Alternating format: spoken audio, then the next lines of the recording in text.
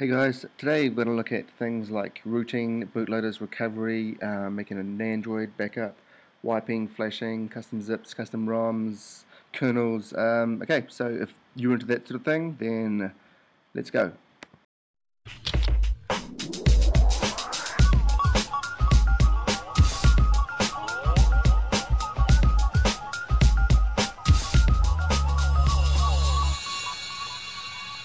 So if you're new to Android and you're not sure what these things are, I'm going to give you a quick 101 of what they are and what they do.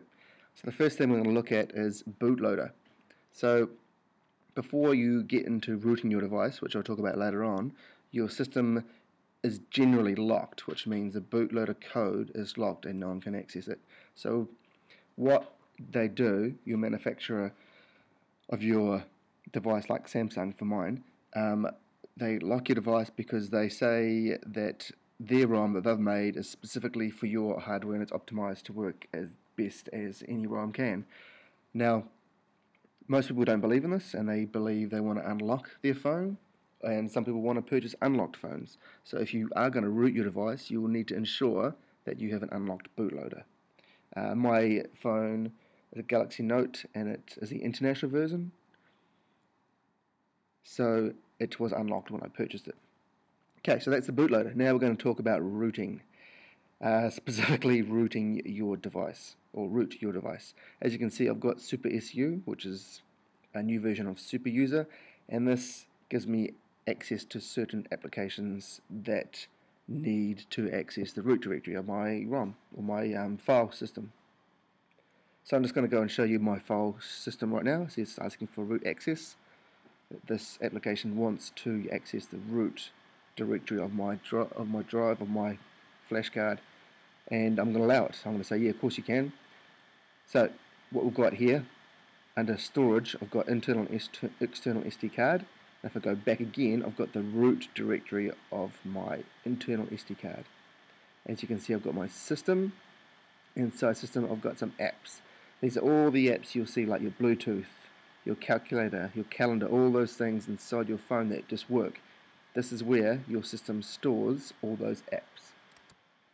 So if you want to install an app manually, you can copy and paste it into your system directory, reboot your phone, and whatever app you put in there will work. And as you can see, I'm going into some other files, into media and notifications, and I've got 3 little files here, and those are my notification sounds. So if you want to put some sounds on your device, you can put them into that folder. So if you haven't got root access, if your device isn't rooted, you can't access these folders. You can't copy files and applications into these certain folders. It just won't let you do it, which is why people want to root their device. They want to have full control. They want to have administration rights, I guess you can call it, to your device. Okay, so we've covered bootloader and rooting. Now we're going to look at flashing and recovery. So before I do that, I'm going to look at my phone and you can see my kernel version. So what people do to root their device, the easiest way is to just flash a different kernel and leave the ROM as standard. So when I first bought my phone, it came with Gingerbread, I think it was, and I went and found a different kernel that was pre-rooted, and it had Super User already inbuilt into that, and Clockwork Mod already built into that too. So when I flashed that kernel, it enabled my device to be already rooted. And what I've just done now is boot it into my Clockwork Mod recovery, which comes with this kernel that I'm running too. And I'll show you, you can see Clockwork Mod 6027, and that's the file system of Clockwork Mod recovery.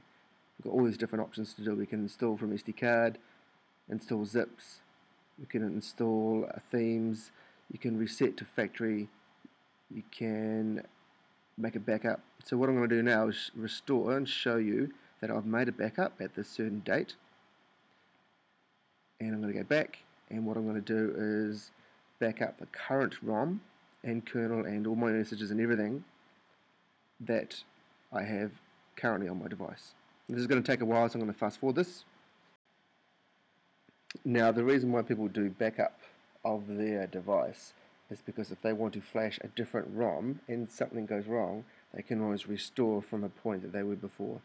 Okay, so that backup is completed, and I'm going to go back and reboot my device. So making a backup is really, really important. Every time you want to go into Clockwork Mod and modify something or change something, make sure you do a backup. It's just a fail-safe if something goes wrong. Now, bricking your device is if you are unable to boot your device and unable to flash a ROM. Now, this usually happens if something goes wrong in the flashing process, but generally you're always able to use Clockwork Mod Recovery, and inside that you can restore from a backup. If you aren't able to access Clockwork Mod Recovery, then you could possibly use Odin, which is a tool used on a computer, and you can try and flash from there. If you can't, then it's known as a hard brick, and your device is kind of broken. Right, the last thing I want to talk about is APKs. Now, APK is a name for an Android application that can be installed on your device. They're available from the Play Store, and you can also sideload them, which means you can download them from a website outside of Google, and you can install it. So here you can see I've got a folder called APK, and actually I think it's called apps. No, APKs, and inside here are all my apps that I've downloaded from third-party websites. So I can flash these on my device just by clicking on it. Let me say I'll just click on this live wallpaper, and it says, do I want to install it? And I'll just click install. Now, if you are doing this and it says you can't install it, you need to go into settings and allow external installations, then you can just go into that. Now, this video is not for an experienced Android user or an Android user that knows of these things. It's just for some people out there that are basically new to Android, are unsure what rooting is and what all those terms I mentioned at the start of the video are. If you have any questions, don't hesitate to post a question below, and I will always help them out. So thanks for watching, and I'll see you next time.